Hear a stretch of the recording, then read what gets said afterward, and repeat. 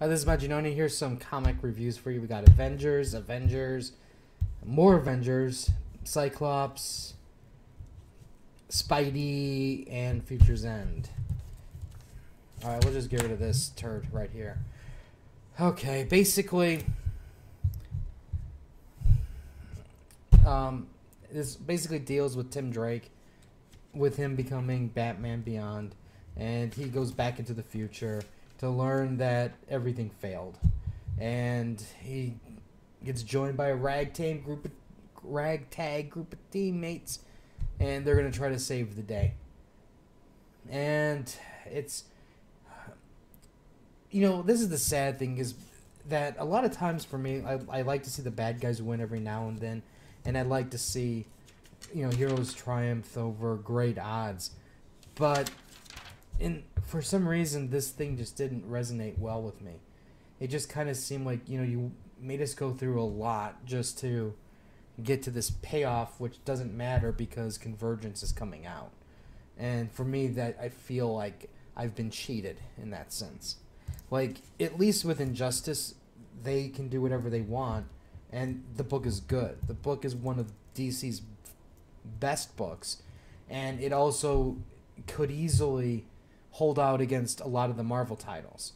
And when you have that kind of, when I see that happen, and I see the potential Future's End could have been, knowing that Convergence is coming out, I'm like, fine, you destroyed the universe, but who cares? It's a wash, because Convergence comes and they can reset things. So it's like, it's not like it's the worst book of the week, because there's some redeeming parts to it, very minor redeeming parts, but as a whole, it's just like, why bother? Why did people bother reading 48 issues? Alright, Avengers Millennium #1. I went into this thinking, oh gosh, it's another Avenger title. But it was actually enjoyable. I really did like it. The art I thought was pretty decent overall. I like the banter between Spider-Man and Hawkeye as they're talking about Five Guys and In-N-Out. Five Guys is an awesome burger place, but it's so freaking expensive, but you do get the bag of fries. But In-N-Out does have delicious cheeseburgers with the Napoleon shakes, so that's a tough one. But anyways, this is basically Wanda and Quicksilver are out on a vacation, and they stumble upon a secret Hydra base, and they call in the Avengers to help, and they basically discover that time portal. If you remember that time portal that Hydra or AIM had, I should say AIM had, then they used to bring the people through. Well, they find that and they're like, hey, wait a second, this place is understaffed. There's no time ripples. What's going on? And that's when they realize that Hydra went to the future and they know they won. That's why they don't care. And this actually, I think, once I got to the end, I was like, okay, I'm on board. This is going to be really, really good, I'm hoping. Alright, Ultron Forever #1. Yeah. There's too much Ultron, but I can tell that they just need to get this out there because of the movie. Basically, Doctor Doom handpicks groups of characters from across dimensions to fight Ultron. And, Alan Davis does a decent job in terms of the art, but I think with his style, it's kind of polarizing. Sometimes, some people love him, and some people just don't like him. I think he's okay. I think he's pretty decent. I loved his Excalibur days. But anyways, it's a decent setup, but it's just one of those types of things where I can easily see myself just going, there's just too many books. And when you have Millennium and Ultron Forever, I'm definitely going to get Millennium. And maybe I'll just kick back and get Forever if in a trade if this book pans out to be good.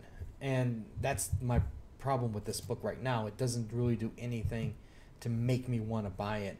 Grabbing Avengers from different times and places doesn't make me want to buy it at all. Especially when I don't care about half half of these characters. But anyways, Black Vortex, Chapter 10, Cyclops. Black Vortex is Marvel's big turd that they left in your living room and walked out. This is just, I mean, the art. Okay, my positive thing is the art is good, but this is just stupid. It's just like mind-numbingly painful to read sometimes. You know, it's like I don't even know where there's consistency going on here. You know, it's like the last I saw, the Black Vortex was in the hands of Thanos' son. And now it's in the hands of somebody else. And in order for the heroes to escape, they have to look into the vortex and power up. And you have Jean giving Scott psychic mind time with his dad, who's not really there. And he doesn't even know if his dad's alive. Because it's just like, oh, please, just end this madness. You know, even when they power up, the ending is just, it's really Saturday morning cartoony. It's just horrible. It's just the biggest. This is the biggest piece of dirt I've seen from Marvel in a long time. There is no redeeming value so far from that book series. None. Maybe that should be a new video title. No redeeming value. Black Vortex is the winner. Okay. Amazing Spider-Man, number 17. We have Parker dealing with his love life.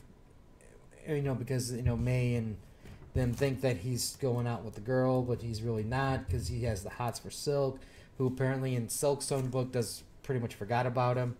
And then you have Ghost infiltrating Parker Industries to sabotage him. And overall, I mean, it's still a good book, but to me, it's kind of like I'm getting kind of burned out. It's not Slott's fault. I think the problem is Spider-Man has been on such a high that it's kind of like, where else can you go? You can't get better than being like one of the best. And anytime there's a slippage, and it doesn't even have to be a big slippage, it's just maybe you just don't resonate well with the story. You can't, you know, like get into it as much. Then you start thinking this book just sucks, and it's not the case, because this book is still good. It's just like, you know, I kind of just want to move on. I want to do something else. I want to see something different. And it doesn't help when you have turds like this floating around nearby. It just makes you, I mean, it should make me appreciate this a hell of a lot more, but oh my god, it's just, I spend more time bitching about this than I do enjoying this. But I'm really, even though I know I'm getting on its case, you know, Amazing Spider-Man really has been a pleasure to read. The Slott has done a fantastic job, especially compared to where it used to be. And I should just be really happy that he's still doing high-quality stories. And this really is, I mean, it really is a good storyline. It's, you know, you have the Black Cat turning evil on Parker because of that misunderstanding. And it's just, it's really good. It's very well thought out. But I don't know. I'm just like, if Spider-Man took like a 4-month leave of absence and then came back, I'd be like, whew, I'm all ready. All right. The Avengers. Number 43. You know, I really should have enjoyed this book. I really should. I should have enjoyed this on so many levels.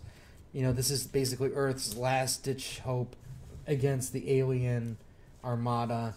And there's so many things that are happening that are cool. You know, you have Tony crying, let me out of this prison so I can die fighting type thing. And then you have everybody banding together to fight the alien invaders. And then it's just kind of, it reaches this point where it's kind of like, I've seen everything that happens afterwards in other books, other stories, other movies, other everything. It's like You have the big secret weapon that's going to destroy everything, and then it breaks down. And then it gets destroyed. And then, just when everybody thinks that everything's hopeless, there's another big, powerful weapon coming. And I'm just like, just kill this. Just get this thing over with. This series, even though Hickman has done a fantastic setup, the ending, I don't know. I really don't know what's going on. It's just limping. And it's a shame. Because this is where there's a lot of fighting. A lot of action. The story is just flying at record pace. But there's that section in the middle which was just dragging. And it was just painful. And then now I'm like, I think that middle part really makes the story suffer. And the ending is just not what I was hoping this was going to be. So that's why there's just no way I can make this my good book. Because I feel that I've read it before. But anyways, that is my comic reviews for the week. I'll have more stuff later. I'll have a manga haul coming in probably soon. Anyways, share, let me know what you guys picked up this week that you liked. I do the podcast with Cons, Freaks, and Geeks down below, and then we talk about Secret Wars and Convergence, and we'll have some more stuff later. So until next time.